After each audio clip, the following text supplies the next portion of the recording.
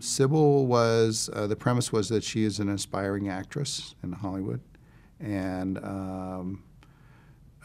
had been married, isn't married anymore, and is kind of trying to create a new life for her as an actress with her friends, and what I liked about Cybill is that Cybill is herself is a very classy lady, and so it allowed me to do something very classy, with her environment.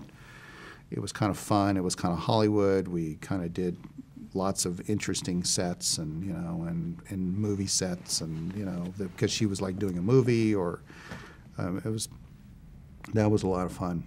I enjoyed that show.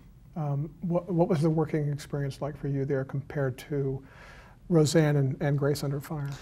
It was different because Cybill and I got along very well. She and I are exactly the same age, and she had great respect for whatever I did. I mean, if something, I would get a note about, well, Cybill didn't like the whatever, was a picture or whatever. And I would go and I say, oh, did you not like the picture or whatever? And she'd go, oh, is it okay? Or do you like it? Or, what I mean? She would always kind of defer to me and say, well, what do you think? And so we got along very well. I don't know that she got along with the creators as well, but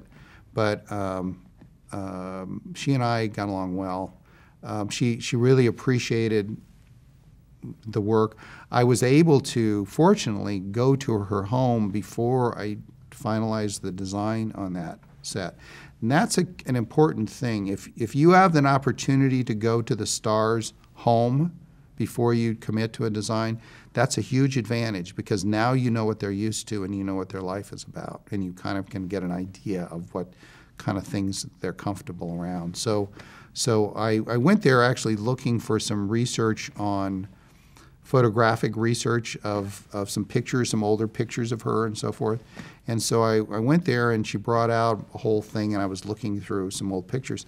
It was very funny because I turned this one page, and there was this picture of her when she was a Breck girl.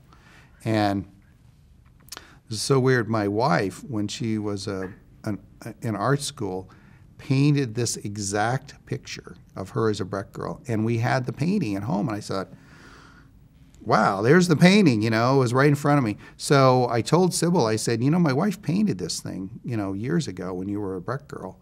So she goes, well, bring it in. And so we put it on the set, the painting that my wife did of Cybill when she was doing the Breck Dad. So, but more importantly, I was able to see her environment, what kind of things she liked, and we brought some of those into the set. And so she immediately felt at home in this environment. You've won your first Emmy on Cybill, wasn't it? Yes. Okay, so now you're winning an Emmy. How did that feel? That felt real good. Yeah, that felt real good. And again, I felt especially good about it because, again, we were not in a specialized category. We were still up against all the series, every series that was on. So that was a surprise. But yeah, that was a nice feeling, and I felt good about, especially that I had a decorator who I was extremely fond of, Rochelle Mosier, who's retired now, but she worked with me on that, and that was a good feeling.